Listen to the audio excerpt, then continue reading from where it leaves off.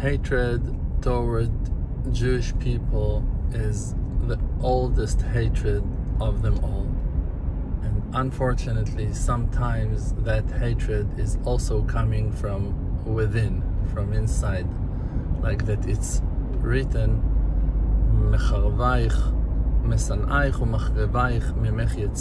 your haters and your destroyers gonna come out from you, from yourself. And definitely it's an unfortunate thing that you have people who are related in that way or another to our nation, and they are choosing to increase the fire and to wake up the hatred towards their brothers and sisters who lives in the Holy Land or in other holy cities in the exile. Please remember, the judgment day is coming. We all can sense and feel that. Don't think to yourselves that because that you're able to hide behind your false profiles on social media, you'll be able to hide from the maker of the universe on Judgment Day. No one will be able to hide, not under the rocks and not behind the trees, not with the most beautiful masks to pretend to be caring for human rights and for poor people who are depressed and suffering.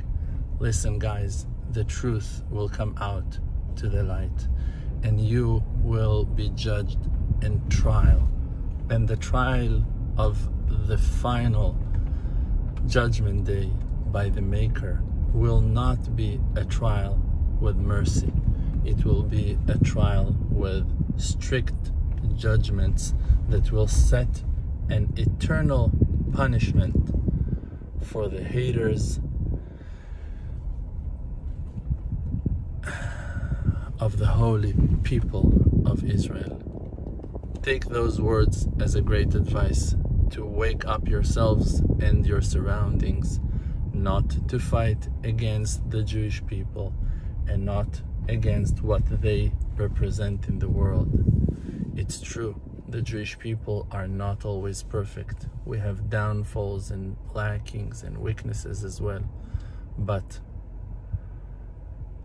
we are, always have been, and forever will be the nation that was chosen by the Maker of the universe to shine the light to the world. So join us or say goodbye.